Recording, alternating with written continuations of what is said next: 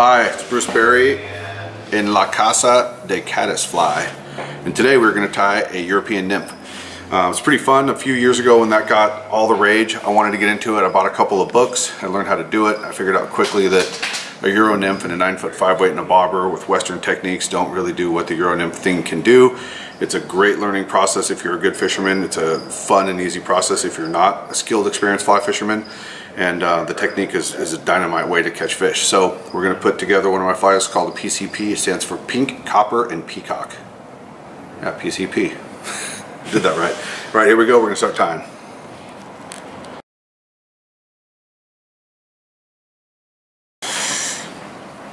Okay, so for today's PCP, we're going to tie it on a size 14 hook. I'm just going to throw that in the vise real quick. This happens to be an Ahrex FW555. The original ones I was tying on a folding mill dry fly hook, which also has that tactical point and barbless style. And when you put the mass of the bead up, you can still make a regular non-jig hook work like a jig. Since then I've kind of moved. I've used MFC hooks, I've used folding mill, I've used, what are the sticks and stones, matchsticks or whatever. Fire hole. Pick your favorite hook, it'll work. This is a 3.8 bead copper on a size 14. You could also go with a 3.3. You could probably even go bigger to a 4.7 if you wanted to. But 14.38, 14.33, 16.33, 16.2.8, those are pretty good sizes for this fly. And then to keep that bead in place, some folks like to do thread dams. I like to do a little bit of Zap-a-gap. Just well it up a little bit, push that in there, hold it with the fingernails. That's pretty straight down the pipe, 10 or so seconds, and then we're good. So being a Zap-a-gap bead guy, if I'm going to tie 2 dozen, I'm going to do 2 dozen beads and then come back and tie the flies on them. Go with what you will. Thread today, we're going with something pretty hot. I've tied them with that, which is called fluorescent pink. I believe it's 508, maybe Danville 6/0. This actually looks like fluorescent pink, but it's actually called fluorescent red. Don't let it fool you. It's pink and it's vibrant and it shines like crazy with a little UV. Any of that range will work. I like the hotter pink for this fly because they're just small tags. So what we'll do is start the thread and go down to about halfway on the hook point, and we're going to build a little bit of the body taper into this via thread, as the Peacock doesn't really give you. It'll look like it has taper till it gets wet. It'll look like a skinny noodle. We'll pack a few behind the bead and come down a little bit past our halfway point. On back up again for another layer. You can see that taper kind of starting to form.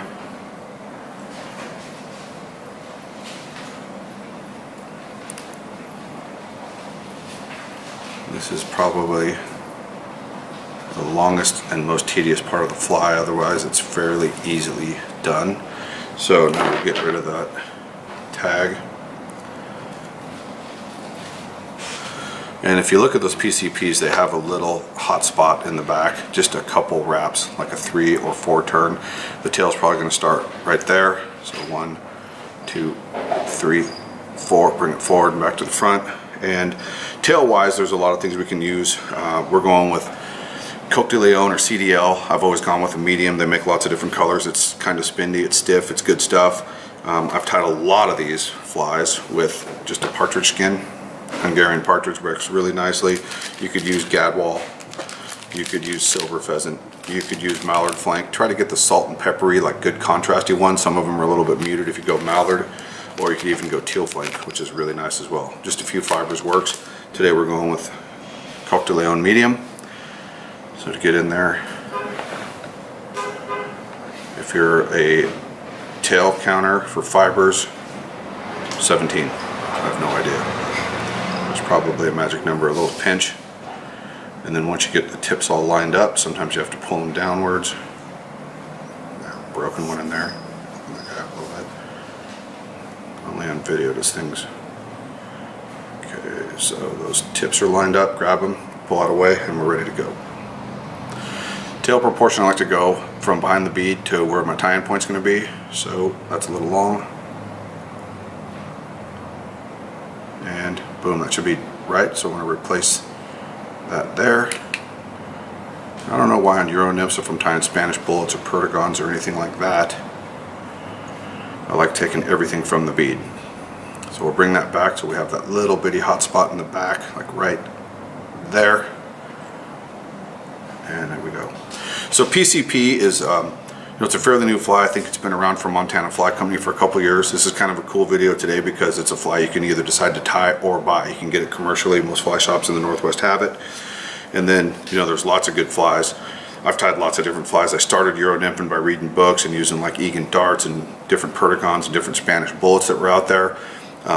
We're actually going to put a picture on, like right now on the video, that'll have a picture of a fly box. But this one particularly just seems to work all 12 months of the year in just about any waterway. So it's kind of a go-to confidence fly. That's why we're tying the PCP. So it's just a few materials from here. It's a copper rib, a mylar flash, and some Peacock. So I'm going to take the piece of mylar, and this is just Pearl Flashabou, 1 strand. I tie that down the tire side. That's going to end up getting counter wrapped. We'll take the wire, which is just an extra small copper. Far side, we'll bring that down.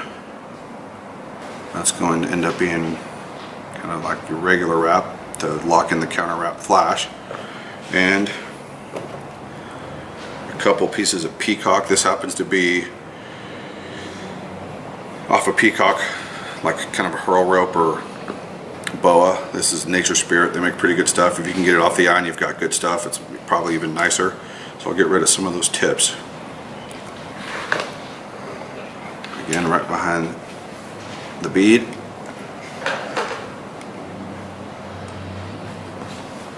If you got really good Herl, you can probably get away with 2 pieces. I'm using 3, it's a little bit skinny. Any more than 3, you'll find as you're winding it up, it'll tend to splay and kind of walk and run around on you. So 3 is probably the magic number. Get that first wrap in there. Nice. Work our way up. Touching wraps.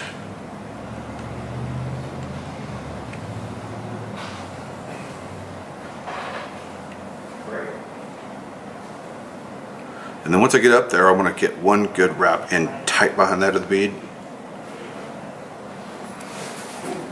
There we go.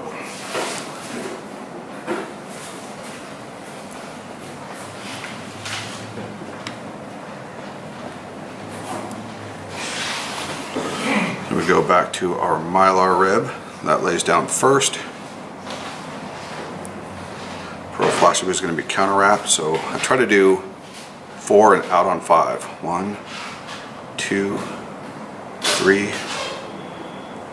4, out on 5. That worked. So you're doing that the same way as the Peacock? Opposite. Peacock, regular, this counter. And then this one is going to go the same way as the Peacock was wrapped. Oh, okay. And give the mylar some durability. And I don't know what it is about trout and copper, but they like it, so I like fishing it. 4, out on 5. We'll bring that right into the hole of the bead. 1, 2, 3. And this fluorescent red, as it were, is pretty bright stuff. I don't think you need a lot of it. I like using this Pro Sportfisher. It's a UV Thin Flex. Just dot a little bit on the thread.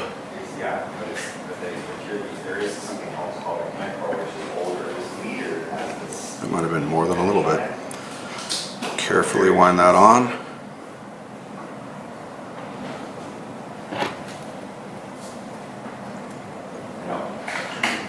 Essentially a half hitch.